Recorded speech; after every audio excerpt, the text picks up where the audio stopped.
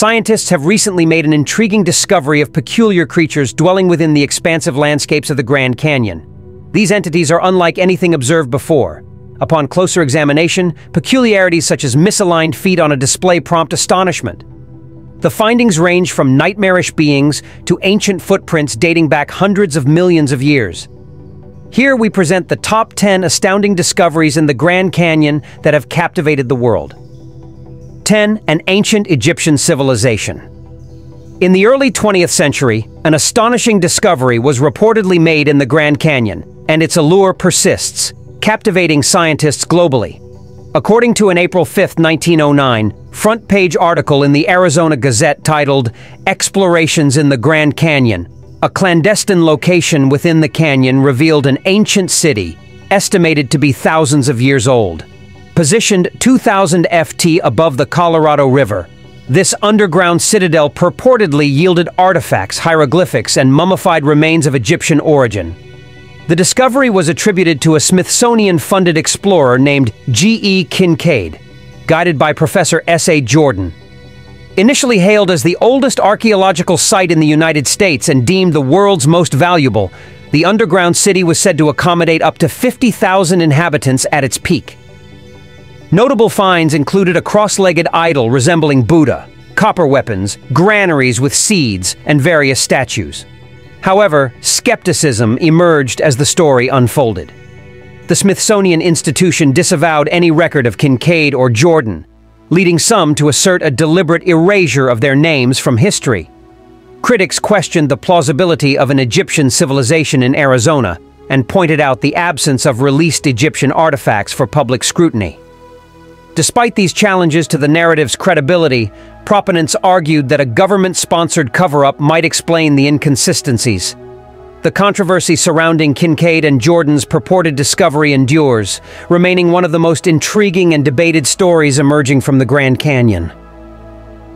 9. Ancient fossil footprints.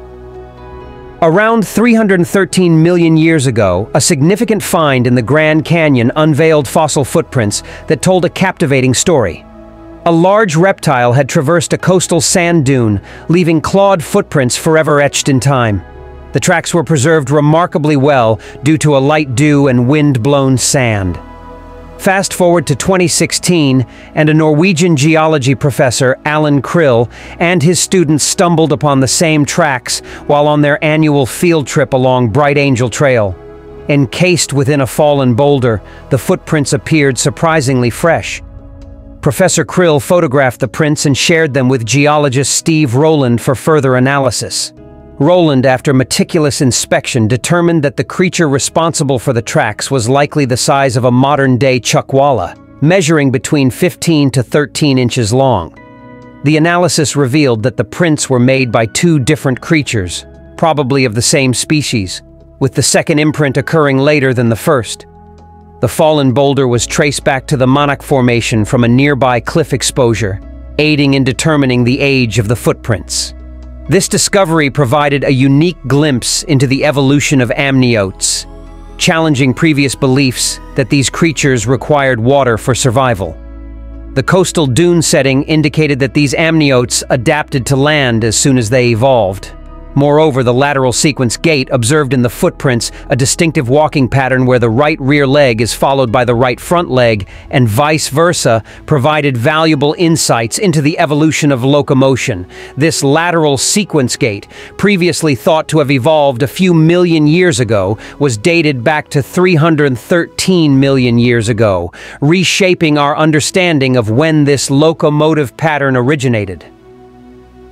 Among the intriguing discoveries in the Grand Canyon, these ancient footprints have garnered significant attention from the scientific community, being recognized as the oldest recorded vertebrate tracks ever found in the ancient landscape. 8. Shasta, ground sloth remains. In the past, the Grand Canyon differed significantly from its arid landscape today. During the last ice age, this vast terrain was cooler and wetter, supporting lush vegetation and providing an ideal habitat for large mammals such as the Shasta ground sloth. Although this intriguing species is now extinct, the Grand Canyon has preserved remnants that offer valuable insights into its physiology. In July 1936, specialists, including archaeologist Mark Raymond Harrington and geologist Edward Schenck, were dispatched by the National Park Service to explore Rampart Cave, renowned for housing Shasta ground sloth fossils. The cave became a treasure trove of fossilized remains and dung from these creatures. The initial expedition marked the beginning of archaeological exploration and subsequent excavations in 1942, led by Remington Kellogg of the Smithsonian Institution, unveiled a wealth of materials. Deep within Rampart Cave, archaeologists discovered evidence of the sloth's habitation over thousands of years. Among the findings were piles of sloth dung, skulls, bones, hair, skin, and other soft parts. The Shasta ground sloth, distinct from modern tree sloths, was notably larger, some reaching the size of elephants, although those in Rampart Cave were closer in size to bears. The intriguing aspect of this discovery was tempered by a somber note.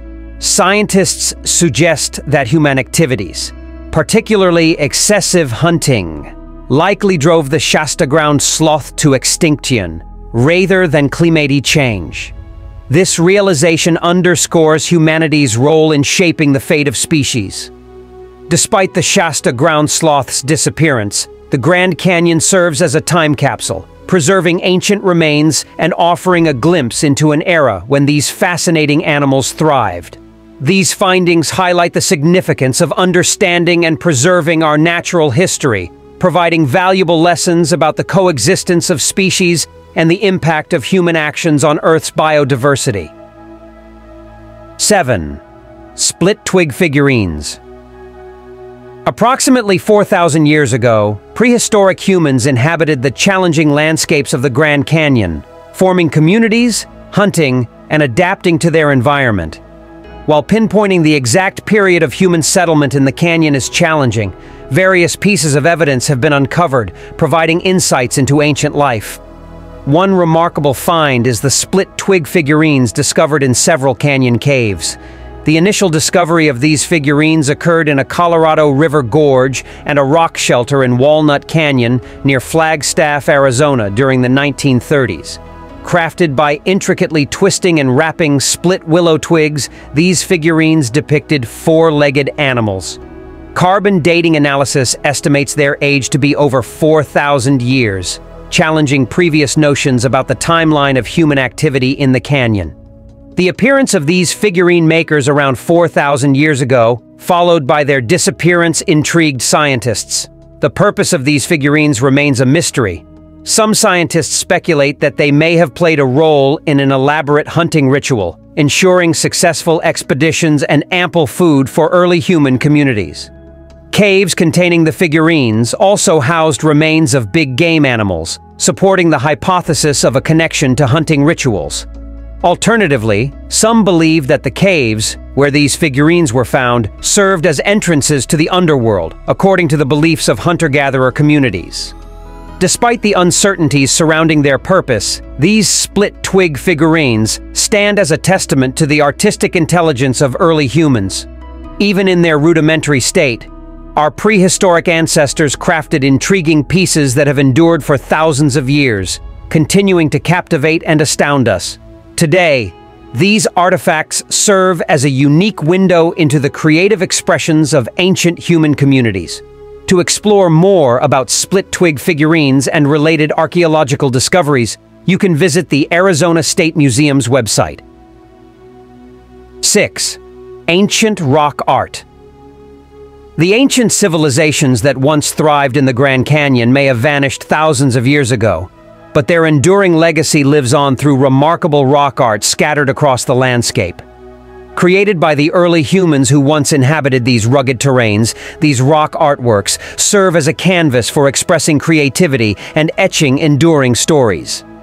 Rock art in the Grand Canyon can be broadly categorized into two types: pictographs and petroglyphs. Pictographs involve the use of pigments extracted from plants, while petroglyphs are rock carvings or etchings made by chipping away dark desert varnish to expose the lighter rock beneath. Desert varnish is the thin black layer covering many rocks in the desert Southwest. These ancient artists manipulated rocks to craft enduring artworks that have captivated observers for many years. The rock art varies from easily interpretable depictions to more cryptic messages that pose challenges in deciphering. Some are abstract, inviting personal interpretation. For instance, a stroll along the Bright Angel Trail in the Grand Canyon reveals a remarkable gallery of deer pictographs painted in red beneath an overhanging ledge. These deer pictographs, believed to be around 4,000 years old, mark the path down into the side canyon, known as Mallory's Grotto. The ancient rock art contains elements from the Archaic period with an integration of the Konya culture. Charcoal inscriptions on the walls are attributed to the Havasupai tribe, one of the oldest continuously existing tribes in the Grand Canyon. The Havasupai people, who used the trail to access the Indian Garden, left their mark on the canyon. Unfortunately, after the Grand Canyon became a national park, the Havasupai were displaced from their ancestral home, leaving behind rock art and a rich cultural heritage. 5. Grand Canyon Caverns. In 1927, Walter Peck embarked on a treasure hunt in the Grand Canyon with hopes of finding gold. Instead, he stumbled upon a remarkable discovery just a few miles east of Peach Springs, the Grand Canyon Caverns.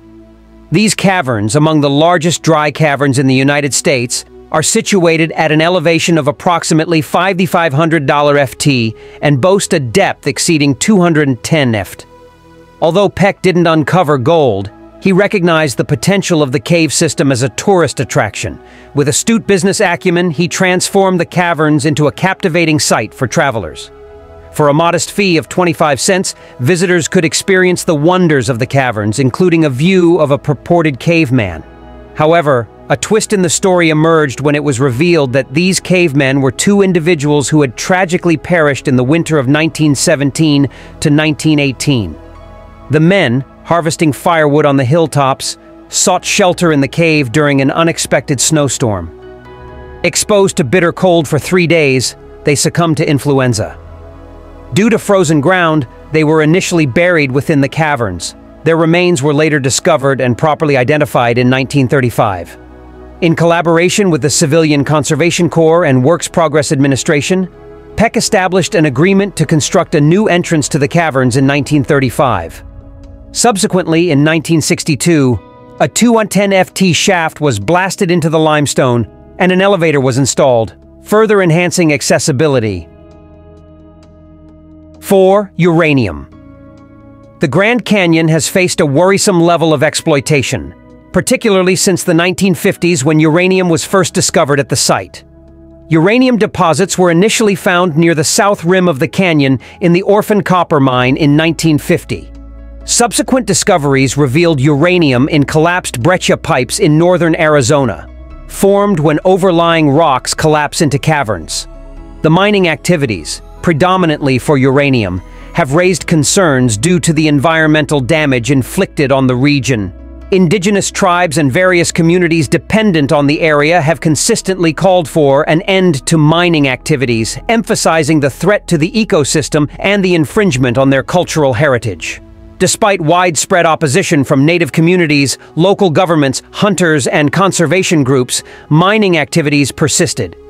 In 2012, there seemed to be a breakthrough when Interior Secretary Ken Salazar issued a 20-year ban on mining in the region, preventing new efforts to mine uranium on 1 million acres of public land within and around the Grand Canyon. However, the effectiveness of this ban has been questionable. As of the video's making, nearly 600 mining claims still exist on national forests and other public lands around the Grand Canyon. Despite legislative attempts to permanently ban new mining around the park, the battle against exploitation continues, posing a significant challenge. For the tribes residing in the canyon, the fight against mining is crucial, as the continued impact would be devastating to both the environment and the cultural heritage that has endured for generations. 3. New insect species. In addition to the archaeological discoveries, scientists have stumbled upon several previously undiscovered creatures, which emerged from the Grand Canyon, shocking the world. In a cave on the north rim of the Grand Canyon, these never-before-seen creatures have evolved away from the outside world and are as strange as can be. Among them are the pseudo-scorpions, which bear a striking resemblance to typical scorpions, but with some notable differences. Due to evolving in total darkness, they have adapted by losing their eyes, and unlike true scorpions, they lack a stinger in their pincers. According to J. Judson Wynn, an assistant research professor in the Department of Biological Sciences at Northern Arizona University, who conducted an extensive study on these creatures, they are unlike anything previously seen or heard of. He emphasized that the cave housing these pseudoscorpions has produced the widest diversity of cave-adapted arthropods of any known cave in the canyon. The researchers initially discovered these species during expeditions between 2005 and 2007, but it took years before their uniqueness was determined. The creatures have now been taxonomically identified as Hesperoans bradybi and Tuberochornes confusus. They are typically about 0.12 inches long and feed on tiny invertebrates like springtails, book lice, mites, and possibly some cricket nymphs, all of which are just a quarter the length of a grain of rice. However, the most intriguing aspect of these pseudo-scorpions is their social behavior.